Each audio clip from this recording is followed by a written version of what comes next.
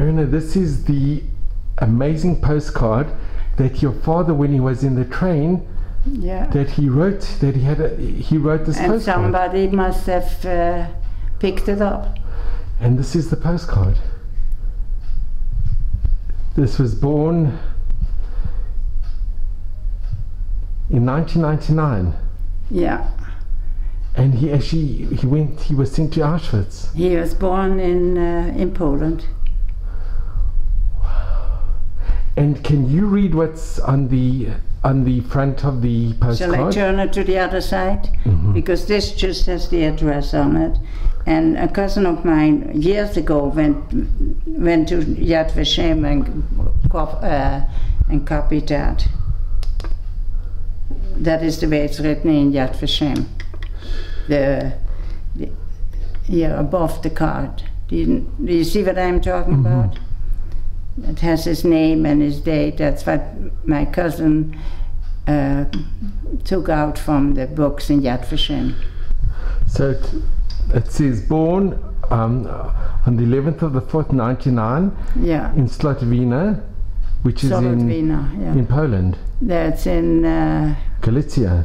Galicia, yeah. And he died on the, I think it's the 3rd of the 3rd, 1944 in Auschwitz. That's all information from Yad Vashem. Wow, and he sent the letter, if we can a little bit higher, he sent the letter that's, and this he wrote on the train. This, yeah. With the address, and then this is the other side. Yeah. And can I ask you a favor, can you read what he wrote? Yeah, he wrote in German. Okay.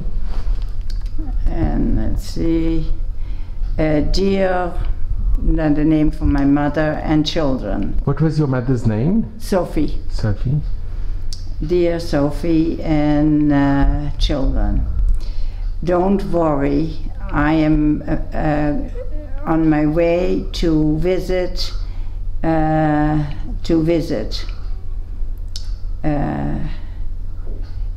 Stay well. I am together with family, and he mentions the name of another Dutch family that he is together with on the train to Auschwitz, probably, or so. With his wife and still other people too.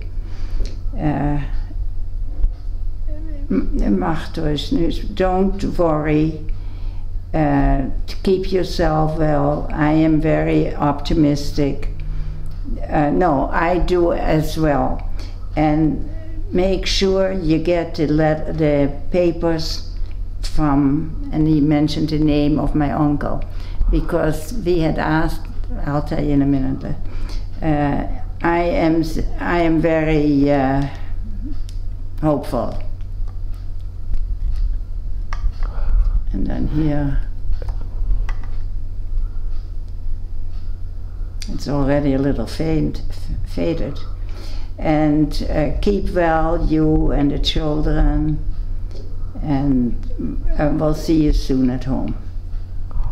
And what was the address that it was sent to? What is that? The address that he sent. The address is the street where we moved to. Remember I told you, not where we, oh, and I have something else to tell you.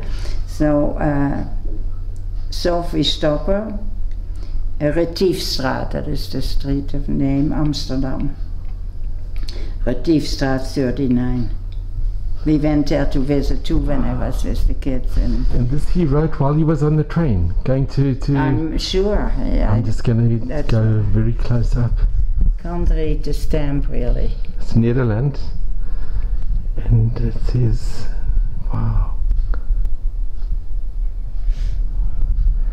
And then it's beautiful how you've done it. Here's the... I had that made. 1943. This was written on the 31st of the 8th. 1943. Yeah. And if we look, wow, and this is the last communication you had from your dear father. That was the day. And we can see it was also, the cancellation is 1943. Yeah. Briefkaart, which is a postcard. And this is just unbelievable. Sure, you got it? Thank you so much. So you actually went back, you went to Poland. Yeah. How did it happen that you went to Poland? It must have been a very difficult decision to go. It was difficult. But I wanted to do that. And who did you go with? And I went with Sharon. Your daughter? Yeah. But what I want to tell you is that, you know, they have all kind of trifim there. There's a trif from Holland, from the Dutch, only from the Dutch. So I said to Sharon, I really want to go and see that. So I told the guide, because we were in a group, or from his office, from the OGD. I told him I'm going with my daughter for a minute to the Dutch trif, and we'll meet you a little later. So Sharon and I went, and you walk in, it's a real trif. And they have all 4 walls full with names, Is this in Auschwitz? In Auschwitz, yeah, in Auschwitz, at the camp. With all Jews that were deported from Holland. And I walk in, and I go like this with my finger, and it was the name for my father. I don't believe it. And that was, I couldn't believe that. Out of all the names? So 1,000, I don't know, several thousands of names. I didn't know if it goes alphabetic or not or whatever. And I put like this, my finger, and it was my father's name. That was the weirdest thing. Wow. That was really the weirdest thing. It's not it's Min HaShamayim. It was. It's Min HaShamayim. It was meant to be, out of all the names you put your finger? Out of all the names. I didn't know if it was alphabetic there or not. I just went to go and see. Were you very nervous to go to Poland, to Auschwitz?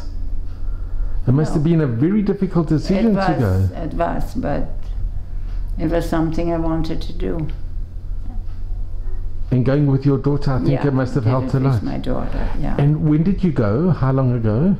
Basically in the camp, around the camp. And how many years ago? It's a few years ago. 4 years maybe. 3-4 years ago. Wow. With the OGD organization, you know, the lawyers. These groups, like dentists go and doctors go and this, so. Wow. And he couldn't make it. So I said, okay, I'll go with you. And you went inside, this is it's part of a lager. It was like the camp where they had And then we walked with the group, you know, all the thousands of people walked from the camp in Auschwitz to Birkenau.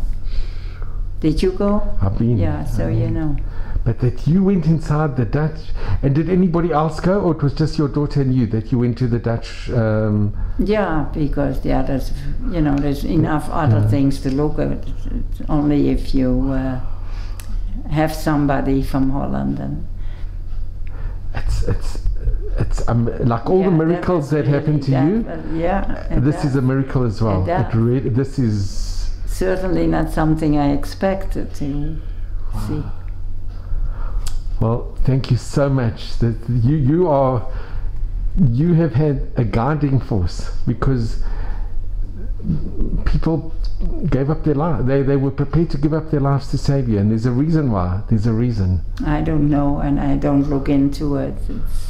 But this is amazing. It comes, and you know, when you pointed in your father's name, I'm sure your father was looking from above. He must have been. I just was in shock. I couldn't believe it. Because thousands of names. I've never heard something like this. Yeah, I was in shock. Well, thank you so much.